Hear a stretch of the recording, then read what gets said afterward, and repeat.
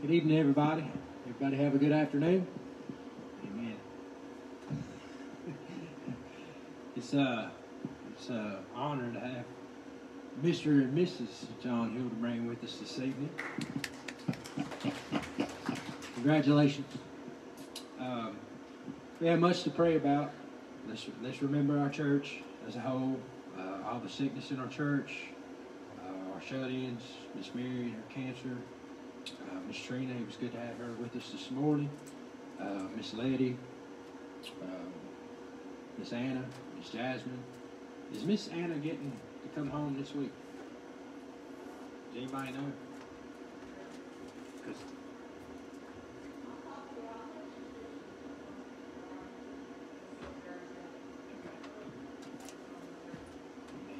remember Miss Anna. Let's remember our nation. Our nation needs Jesus. And the leaders of our nation. Always remember the sick, those on the prayer list and the prayer requests made in our church. And pray for Preacher Little John this evening as well. Does anybody have any requests they'd like to make known to share? Amen. Remember these. Anybody else?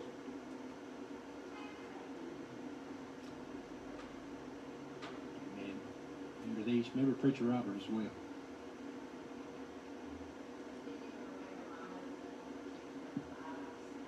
Praise the Lord.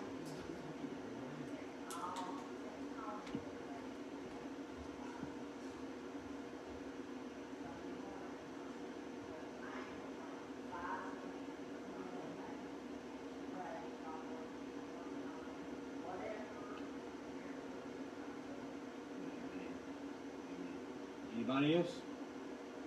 Anybody have an unspoken request this evening? Amen. Let's stand and go to the Lord in prayer.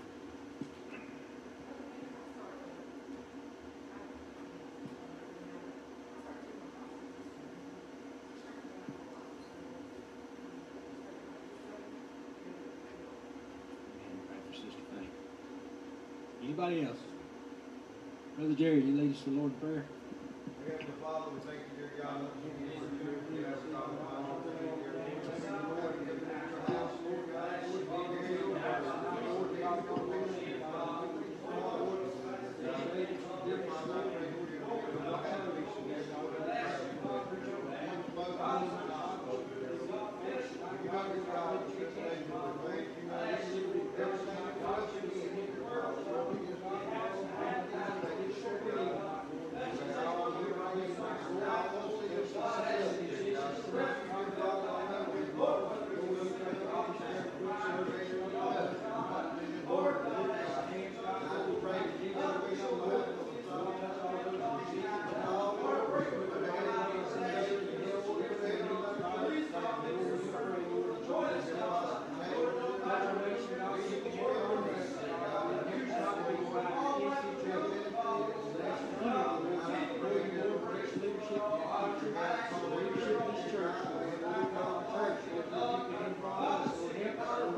praise. Thank you, God.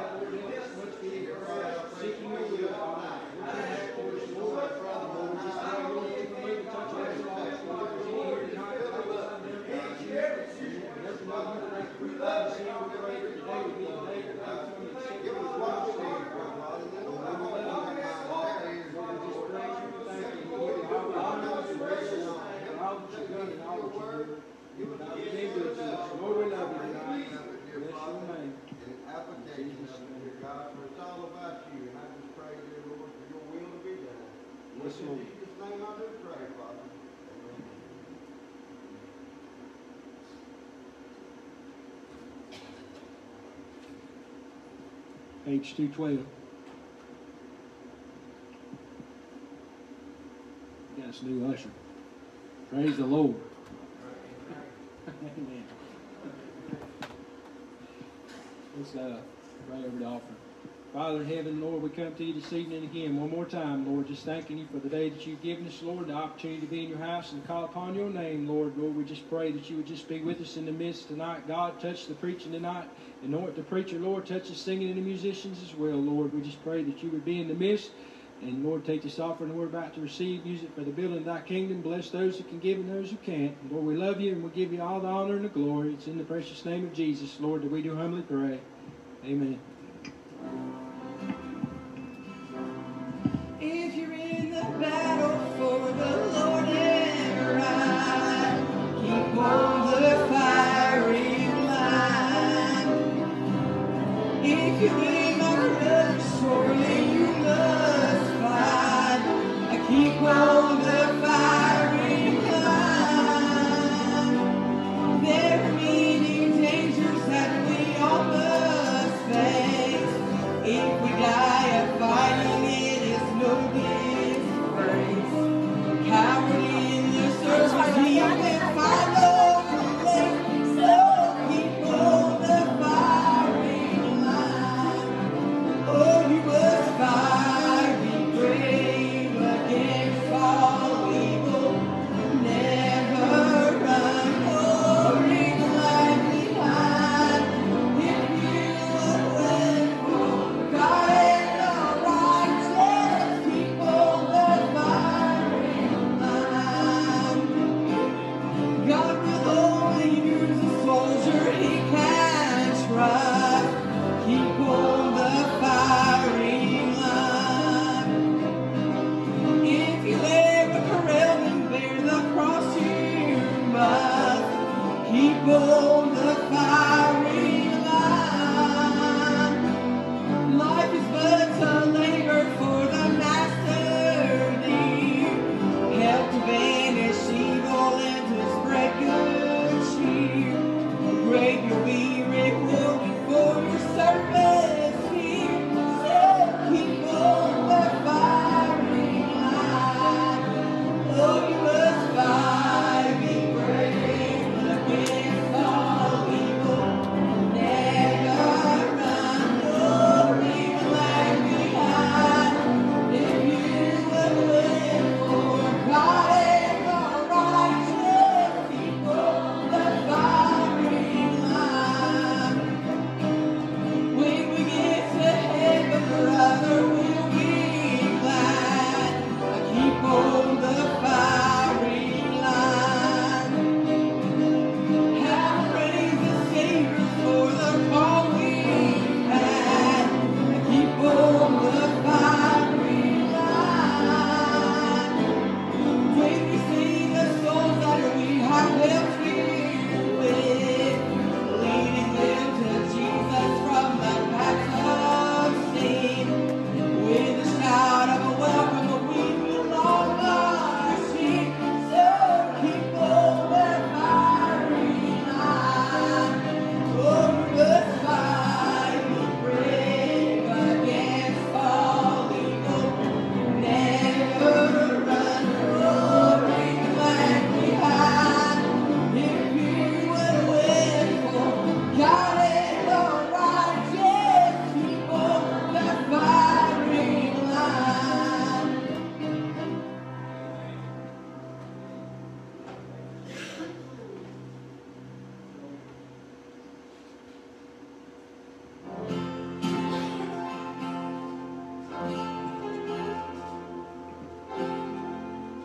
There was a king who got a letter from a mighty army. Without number, he spread it out there for the Lord to get a view. God sent a promise and just one angel Satan's army met his doom. It's just amazing what a prayer can do. It's to move the mountains, flooding rivers, roll the dead to life again. Well, I called upon an old prayer warrior, a time or two.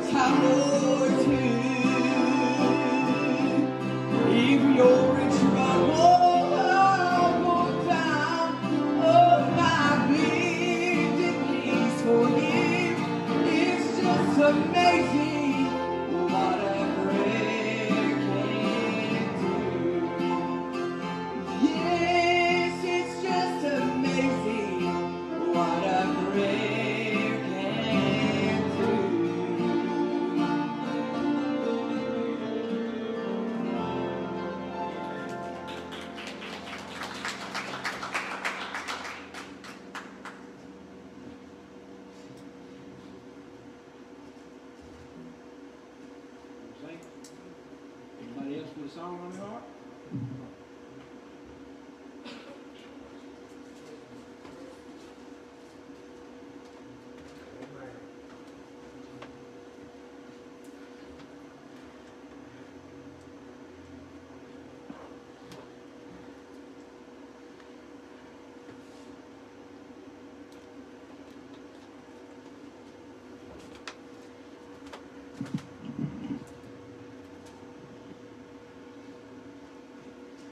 I'd rather have Jesus than silver or gold. I'd rather be His than have riches untold.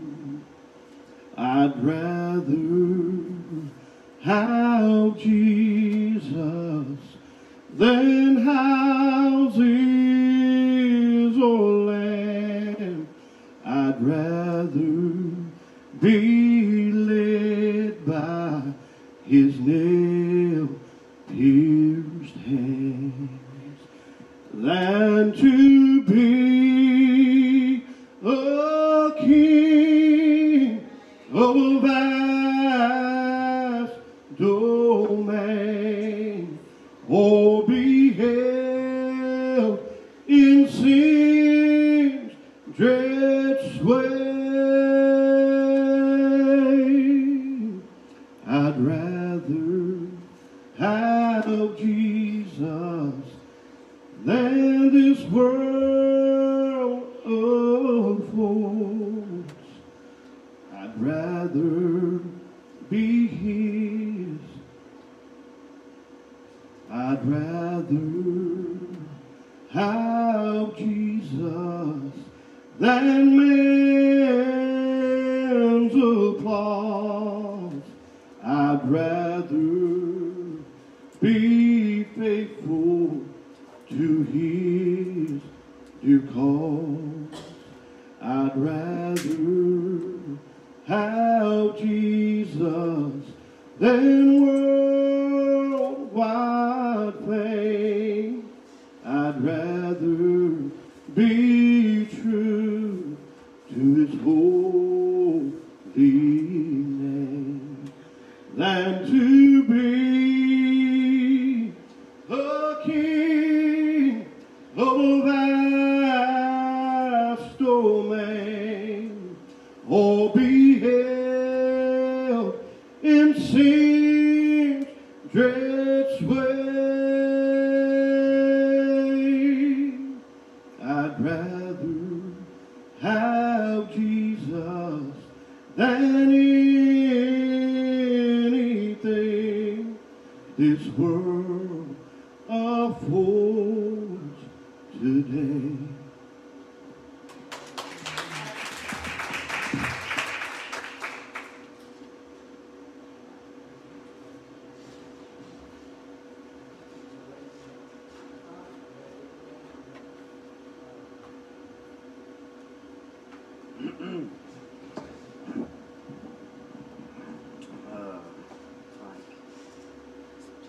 Singing one earlier at church with my grandpa.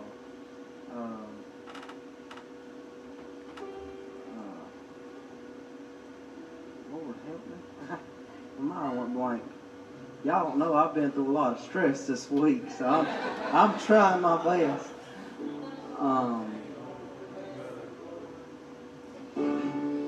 Now and then, an old friend of mine I've not seen for some time. Well, they'll stop by and ask me where I've been, what's on my mind. They ask me why I'm not drinking and still painting this old town green.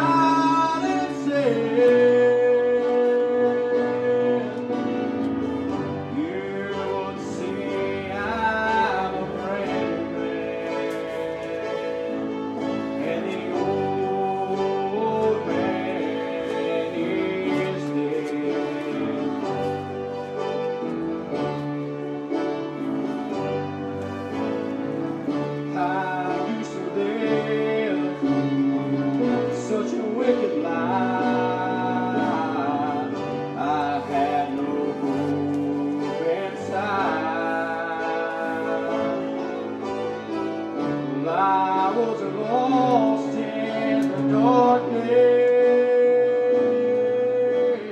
and I was searching for the light. It was then one night in a little church, after hearing what the preacher man said,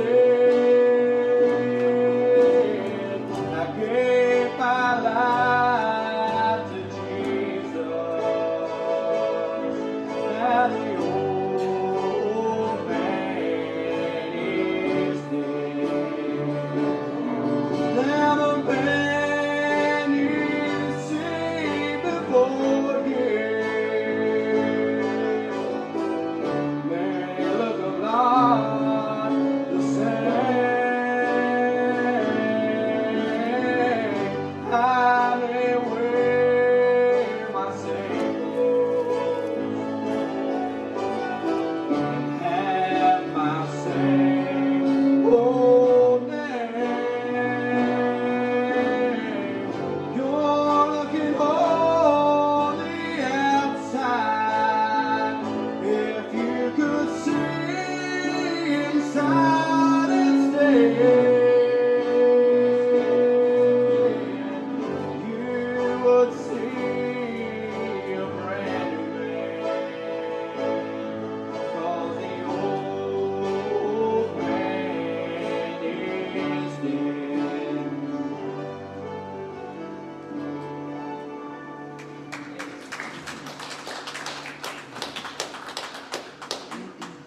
Aren't you glad you could say that the old man's dead? Yes, amen. The Lord come where you was at. Yeah, that's all right. And touched you and put something new inside you, revived you and restored you and set you on the path He would have for you to go on. That's our God tonight. Yeah, man, that's Worthy of right. Our praise. That's right, preacher. Amen. Bless His name. Touch him, Lord. That's all right. Go ahead, brother. Go. It's a privilege to have Preacher Little John Hildebrand with us this evening. If you would, let's give him a round of applause. Welcome him. Let's get that one. Love you, preacher. I ain't ever going to stop a man of God if I see he's on fire for the Lord. I'm telling him to go on.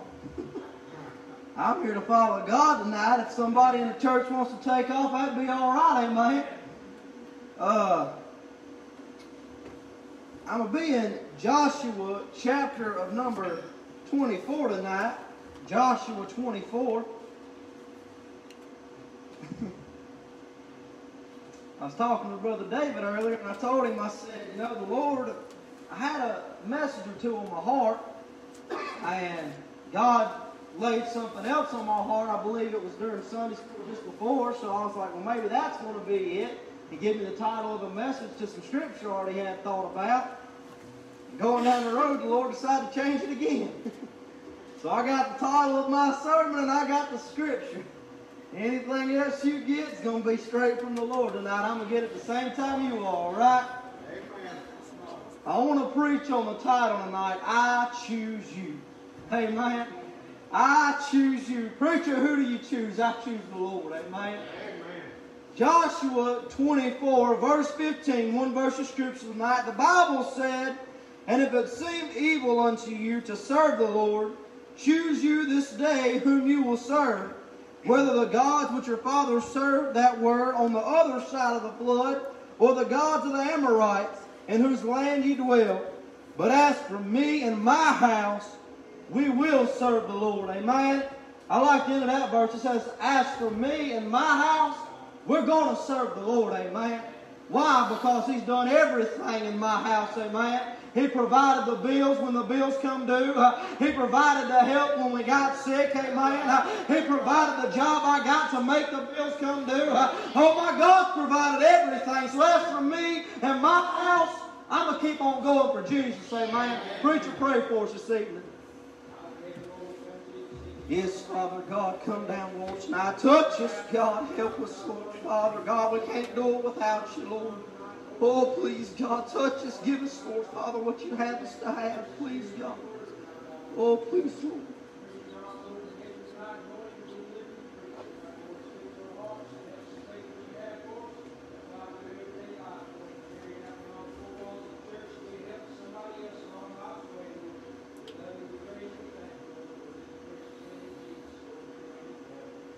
Amen.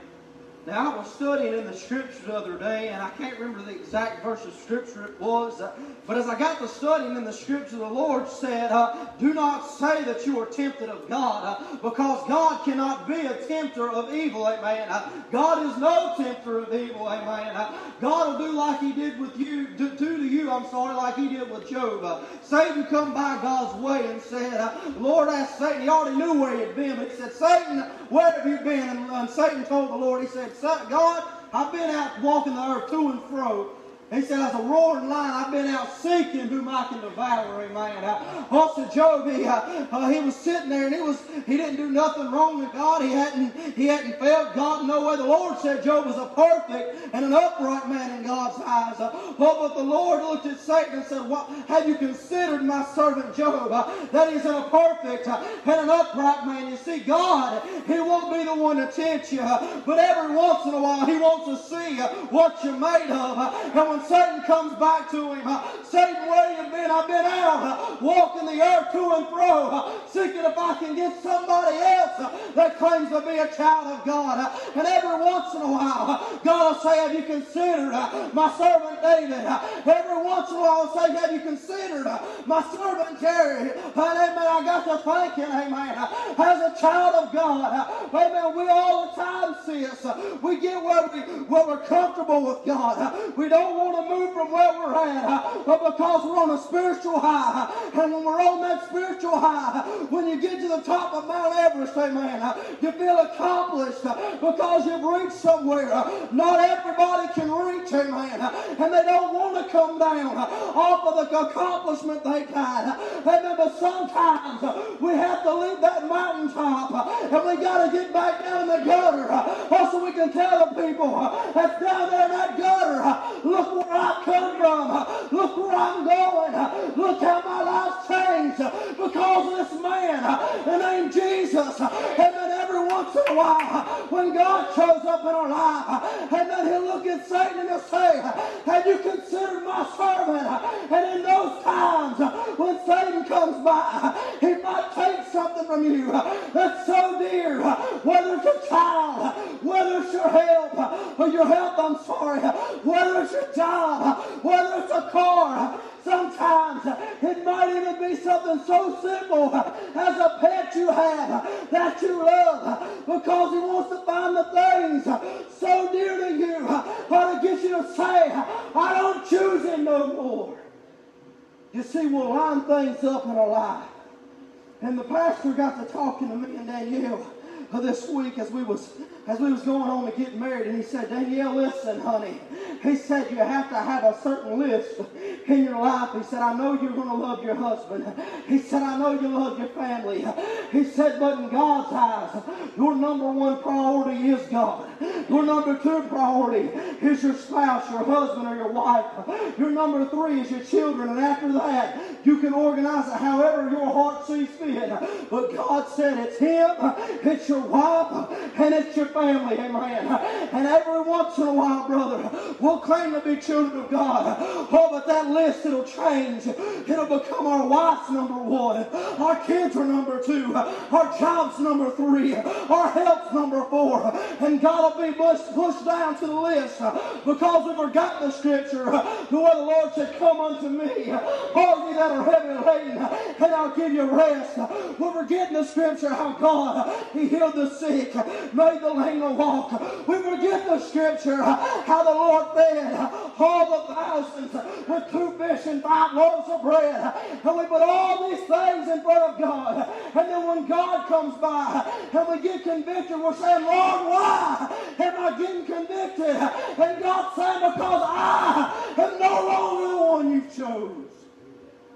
You chose the world and your family and the things of the world over God. Listen to me, brother. if I die tomorrow, my health don't matter to me.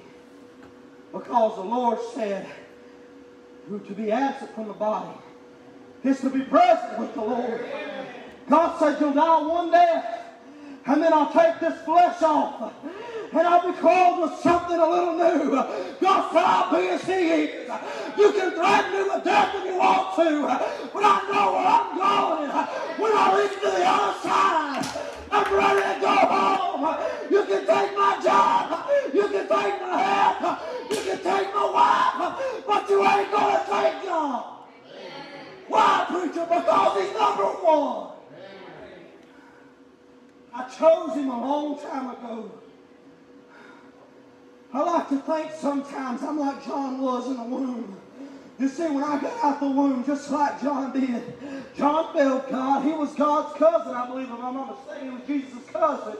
Hey, man, I'm sure John still failed. This is a man that baptized Jesus. Hey, man, and this man, I'm sure oftentimes he felt God, sis, didn't live up to the expectations of God. I'm sure he had shortcomings. Oh, but when John was in his mother's womb, the Bible said he heard, that Jesus was coming. And as a babe, he left his mother's womb because he just couldn't wait to see the Son of God. It's something on the inside of me when I think about going where my Father is. Something on the inside just wants to leap a little bit because I'm ready to see the Father. I chose Him, and I'm going to cleave to Him. Why, preacher? Because the Lord said, choose you this day whom you will serve. The Lord said you can't have two masters, because you'll cleave to the one and hate the other, or you'll love the one and you'll despise the other. I chose that I'm going to despise Satan. Why? Because I've seen so many friends, so many family members already get dragged in that pit of hell. The Word of God said that hell is enlarging herself.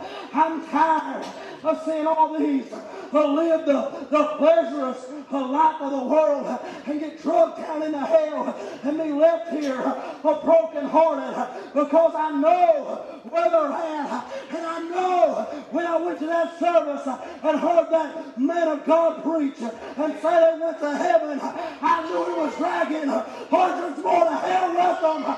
And I want you to understand this: you're going to go by the Word of God, or you're not going at all. I had a question. We just started a youth Bible study at the church. We call it youth Bible study, but adults can come. They can come with their kids if they want to. It's for everybody. And you see, I didn't want to go in and just give them some scripture and talk to them like I was in church or in Sunday school and send them home. I wanted to be able to teach them something they was curious about, they wanted to know. So I told them, I said, kids, this is what we're going to do. We're going to get a box right here. I said, this first one, I'm going to talk to you about some things that youth nowadays have to struggle with, like drinking, drugs. They struggle with premarital sex. They struggle with cussing and talking about people. And I just went through a list, and I had verses of scripture, and I explained it to them and broke it down. But I told them, I said, while I'm talking to you, I want you to write down some questions you have. I said, the next Bible study, I'll sit down, I'll have a study, and got the scripture for them, and I'm going to answer every one of your questions. And one of the questions got me.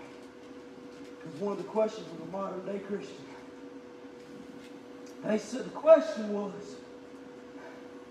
what if someone lives a perfect life for God? Which we can't live a perfect life. But what if someone lives a perfect life for God? And they live the best they can, but they're not a Christian. That was what one of the questions was. And that is the modern-day Christian. Because the modern-day Christian will forsake the house of God, will forsake the Word of God, will forsake the commandments of God, will forsake everything about God, will forsake doing the work for God, but we're a child of God. We'll forsake everything we're supposed to be, but we're a child of God, and we claim to be that because we want to make it to the other side. That question was literally just a modern-day Christian. And I had an answer. As soon as I read it, I had an answer for that. No man can make it by works alone, lest any man should boast. And then you got the other scripture. I am the way, the truth, and the life, and no man cometh unto the Father but by me. Preacher, what's that mean? You can live and donate to charity and be nice and be loving and never say a bad word about somebody and treat your kids right and raise them in a way you should raise them. You can do everything the world says is right and be a saint to the world. But God said, unless you're a saint of me, you're not of me. God said the only ones that's going to enter into my kingdom is Galatians 5. God said if you have these works of iniquity, you will not inherit the kingdom of God. Why? Because they chose the world and the way the world told them to live rather than choosing Him. The Lord said, I am the way, straight and narrow. I am the truth, the word He gives us. And I am the life, the everlasting life. Amen. Amen. What if I live a perfect life and I'm not a Christian? And it sounds like to me you ain't got the way yet. Sounds like to me you ain't found the truth yet. And sounds like to me you ain't going to have life much longer. Why? Because this life is as a vapor in a wind. We're here for just a moment. And we'll vanish away. The Lord refers to us as grass, flowers and grass. That can just easily be cut down and blown away by the wind. Why? Because to God, our little lifespan of some for us is even short, 20 years. I believe the little fellow was 8 years old when I lived in a trailer park in Dallas, had a heart attack at 8 years old, playing out the grandma's front door. To us, 8 years old is just, and the Lord said 1,000 years in His eyes twinkled. We're here for just a little while. You want to know the sad part? See us in that little while. We still can't have enough faith to choose Him. We can't have enough faith to say, God, not only did you leave the portals of heaven for me, not only did you forsake everything you ever knew, not only did you come to be born in a manger rather than a throne that you deserved, not only did you work as your father's helper, your daddy's helper, Joseph's helper as a carpenter, not only at the age of 12 years old did you go into a temple with grown men and teach them, not only did you get 5 or hundreds of disciples that turned their back on you except for the 12, not only did that even 12 turn their back on you, not only did you get beat, get crucified, and died for me, but now I'm not going to give you the respect you're due. After all God's done for you, raise your hand if there's been anybody in this world that's done as much for you as God. But you'll give your wife more respect than you will Him. You'll give your kids more respect than you will Him. God's done more for you. He's done things for you nobody else can. And you still won't choose Him. Preacher, how do you know about that? Because I have had times where I haven't chosen because it wasn't what I wanted.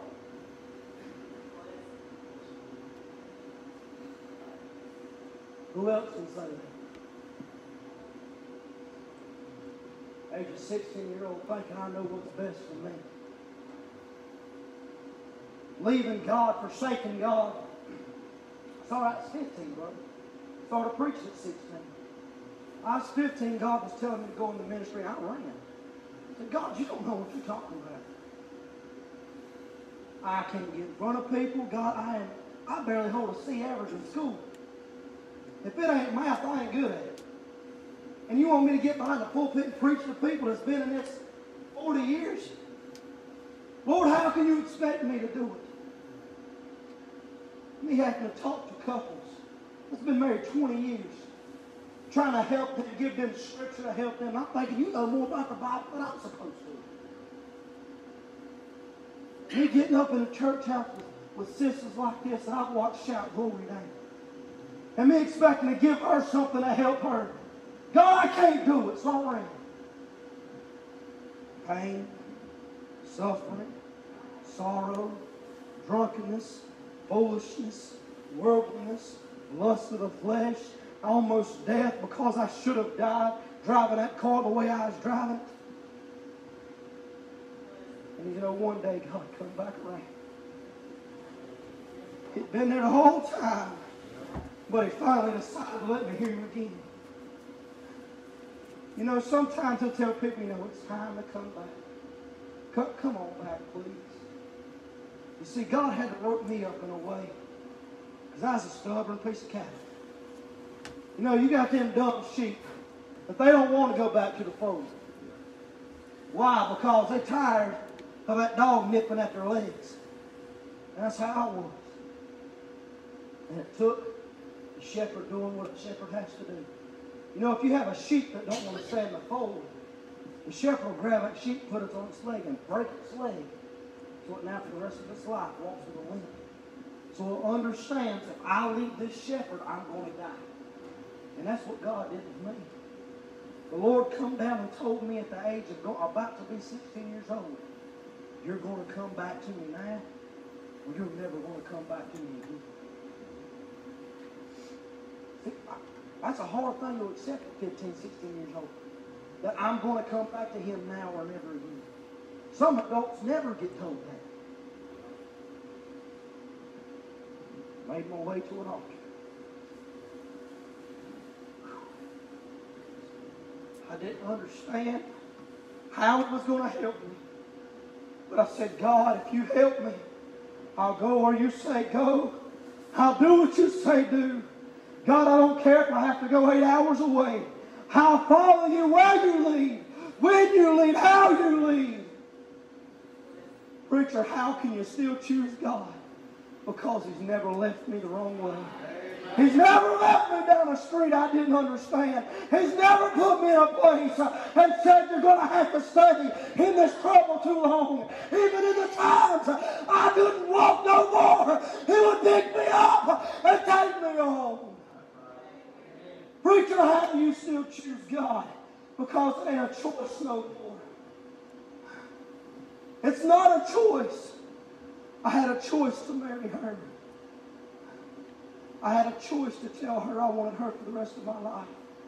And with God, it's no longer a choice. Now it's a need. I need Him in my life. I can't live with Him without Him in my life. My bills wouldn't be met. And that's a short thing. My health wouldn't be up. And that's a short thing. You want to know what the most important thing to me is? I wouldn't have that joy that passeth all understanding. I wouldn't have that peace in my heart of knowing if I die at 21 years old, I have a home that's being prepared for me. I wouldn't have a calm assurance of knowing I can tell my family, if I go before you do, you can see me on the other side. I need Him more today than I did yesterday. My mountains are higher and my rivers are wider. I need Him more than I ever have. And brother, tomorrow I'm going to need Him more than I did today. And the day after I'm going to need Him more than that day. A year from now I'm going to need Him more than I ever have. Why? Because this world's getting worse. And it's getting worse. And it's on its way to hell. And the worse it gets, the more I'm going to need God to intervene in my life. And the more the world beats me down, I'm going to need Him to pick me back up. Tell me what other friend you got that can do it better than Jesus. So as for me and my house, we're going to serve the Lord. I'm closing tonight. And y'all know I do things different a lot. I have no music. Preacher, why? Because I don't know about y'all, but me and my wife's relationship with God could get stronger. God could use us to do more. Preacher, y'all just got married. He can still use us to do more. You see, I talked to y'all last time I preached about a vision I had. Right. How I knew God could use. She don't even know this. We were standing up there today and I was I was looking at her as the preacher was saying the vows in the book, and it was like I had a movie playing in my head. I saw the first time we met. I saw the first time I realized I loved her. I saw the first time that I knew she was the one. I saw the look on in her eyes when she said she loved me. But then I saw something else. I saw her holding a kid down the road. I saw her being by my side. I had to go do a ministry for God. I saw her being there for me when I was weak, helping me be strong. I saw things down the road that I knew I was going to need her help with. And I said, God, I know what you can do. God, you can use me and her more than you have anyone in this world. And God, I want you to. Preacher, why don't you want music? Because we got an awful lot of parents in here. We got an awful lot of married couples in here. And let's be honest. Let's raise our hand if we want God to do more with us. Let's raise our hand if we want God to do more with our walk with Him. If we want God to do more with our church. If we want God to revive us and send us to do a mission for Him. I'm done preaching. I'm going to get in the altar tonight. It's your chance to come back and say, God, use me. Make me the example for the young kids in the church. Make me the example for my kids. Make me the example for my family members. Make me the example for my wife. Lord, make me the example so when I go out in the world, people's going to say, hey, what church do you go to? Because there's something going on with you and I want to come find out what it is. Amen. We can all come down to the altar tonight and say, God, I choose you. I still choose you. God, I still want you, and God, I want you to do more. I want you to make me the example. Make me the man I need to be. Make me the husband. Make me the wife I need to be. Make me the grandmother or the mother. Make me the grandpa or the papa or the daddy I need to be. Or simply, God, make me the church member I need to be. Because in y'all's situation, y'all would say, God, make me the church member I need to be. So you feel the Lord's way. I can do what I need to do. Right. Everybody in the church, I said, John, some is listening, some is singing, some is testifying, some is sending out a prayer, calling out. Everybody's got a job. Some of them is just simply calling the preacher when he sees down and saying, Preacher, you will come. Preacher, I'm praying for you. Who's going to come down?